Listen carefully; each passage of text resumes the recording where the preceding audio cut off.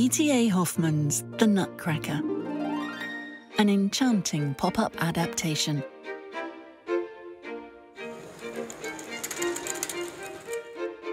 Everything about Christmas Eve was good. The sights, the sounds, the smells. It was a wonderland of delight, and it all lay just beyond the keyhole Marie and Fritz took turns peeping through. The smells of spruce tree and puff pastry drifted past the threshold. The sounds of the orchestra sneaked through the hinges. Glimpses of swirling silk gowns and shiny brass buttons and tables covered with gifts and treats made the children bounce on their toes. And behind everything, there was the great, towering tree, festooned with ribbons and baubles and apples and 300 shimmering candles. Just when the children thought they couldn't stand to wait another moment, the doors swung open. Fritz darted into the ballroom, heading straight for a table piled with gifts. Marie hesitated, savouring the music and the glorious sight of the party, then joined her brother. Their godfather, Judge Drosselmeyer, towered over his gifts, including a clockwork castle with tiny moving figures and an army of horses and soldiers, which Fritz grabbed up and set into battle formations. Again, Marie hesitated, eyes searching the table. Godfather Drosselmeyer smiled at her mysteriously, then reached inside his cloak and drew out a curious wooden doll. The doll was smartly dressed, with buttons and trim much like that found on the jackets of the men dancing around them. He had a domed cap and glossy boots, and his hair curved round his face, which held a curious expression, a wide-eyed, pleading grin that Marie felt immediate sympathy for. Judge Drosselmeyer reached into his cloak again, and this time pulled out a walnut. He placed the nut in the doll's teeth, then pulled a lever at its back, and crack! The walnut split into two perfect halves. Marie was entranced. She reached for the Nutcracker and hugged it to her heart. Fritz soon caught sight of the Nutcracker and insisted on a turn with him. He ran for the treats table and dug out the largest nut in the dish, a giant black nut with a shell like stone. He wrenched the Nutcracker open, shoved the nut in and slammed the wooden jaw shut. Crack! But this time, it wasn't the sound of the nut cracking open. This time, it was the sound of splintered wood. The Nutcracker's jaw had broken. Marie flew to the toy, scooped him out of Fritz's hands, and tucked herself into a quiet corner behind the boughs of the Christmas tree. She pulled a ribbon from one of the gifts and tenderly bandaged the Nutcracker's broken jaw. She rocked him in her arms and sang bits of nursery rhymes and lullabies, until eventually she herself fell asleep under the tree. Marie's dreams were stormy and strange. She saw two queens, one human and the other a mouse, arguing bitterly. She saw a beautiful baby turned into a goggle-headed creature. She saw a young man turn a grown-up goggle-headed creature into a lovely lady, and saw that same young man, so like her Nutcracker, bowing before the lovely lady, then stumbling as he stepped back. And then the young man was her Nutcracker. The fine lady's face turned stony with disgust, and she shooed him away from her. Marie woke to the sound of the clock chiming midnight and a chorus of curious tiny squeaking sounds. The party had ended. All the guests were gone. Instead, the room was filled with a motley collection of toys and mice, all in fighting formation. Fritz's soldiers had mounted their horses and fallen into ranks. The Nutcracker, her Nutcracker, was positioned at the front of the toy battalion. Together, they faced an enormous army of skittering, squeaking mice with a fearsome seven-headed Mouse King in command. For a moment, the two armies stood their ground. Then, the Mouse King squealed his attack, and everything was a whirlwind of motion. The battle that followed was legendary. There were losses on both sides, but the toy army was badly outnumbered and was soon overcome. The Nutcracker fought to the end, but even he could not subdue the rodent hordes. The Mouse King descended upon him. Marie, terrified for her magical toy, yanked off one of her shoes and threw it with all her might at the Mouse King. The slipper spun through the air for what seemed like hours, then hit the Mouse King with such force, all 7 of his crowns flew into the air, and poof!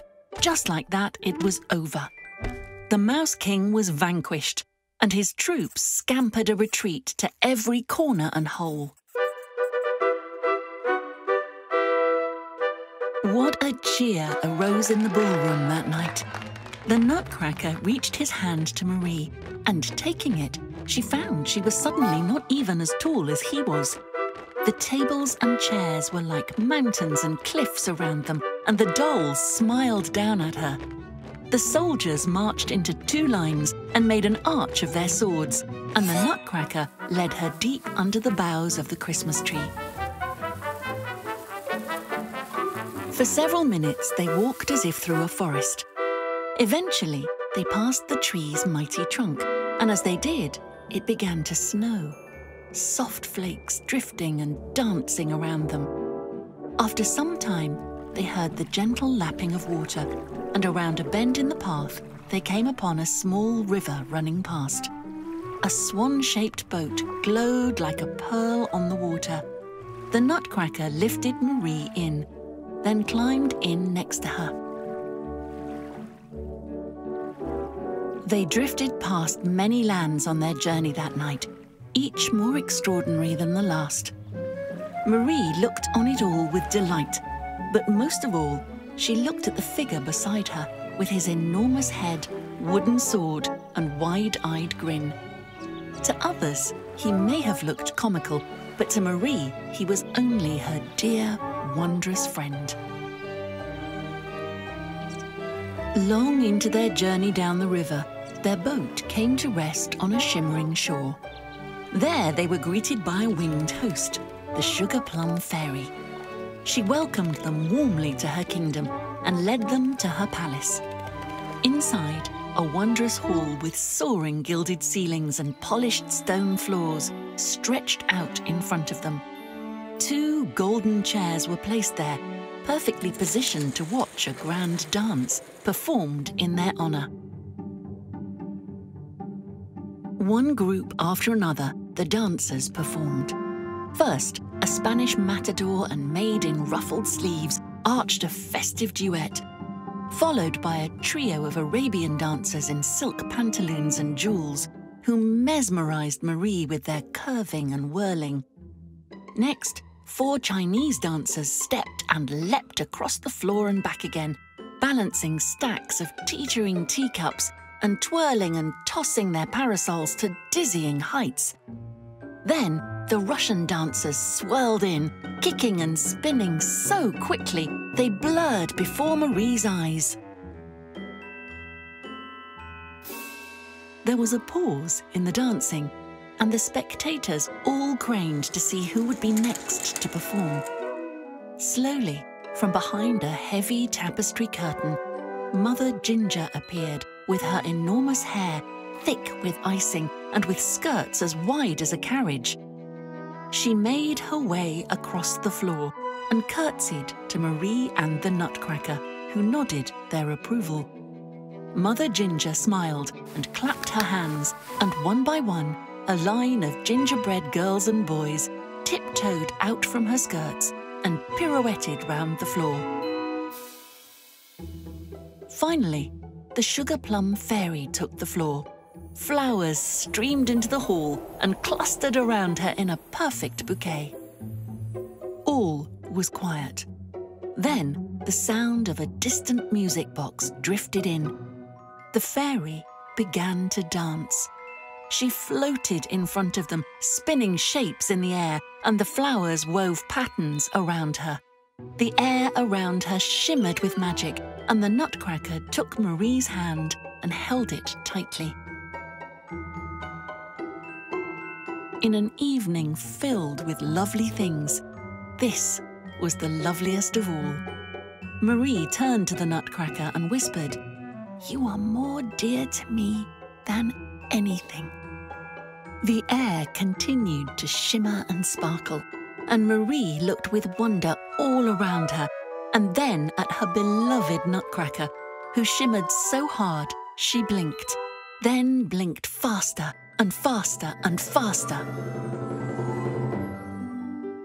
Blinking, Marie woke up to sun streaming through the tall windows of the ballroom, right into her eyes. She was still in her corner, behind the boughs of the tree. She'd slept there all night. Marie glanced up and was startled to see Godfather Drosselmeyer looking down at her with a laughing grin. He had just arrived and was in his hat and cloak. He winked at her, then stepped aside to reveal another person looking down upon her. Marie's breath caught. How could it be true? It was the young man from her dream, the one so like her Nutcracker. But he was real and smiling shyly at her. Godfather Drosselmeyer's eyes twinkled as he introduced the young man, his nephew from a distant land down a long and winding river. Marie hesitated for a moment, then laughing flew up and hugged the boy fiercely. She was so happy to see her dear friend come to life. In the years that followed, Marie and the young man became inseparable and grew up to meet all sorts of curious people. They explored kingdoms and forests and oceans and mountains. In fact, they had every adventure imaginable in that mysterious distant land down the long and winding river. But that's a story for another time.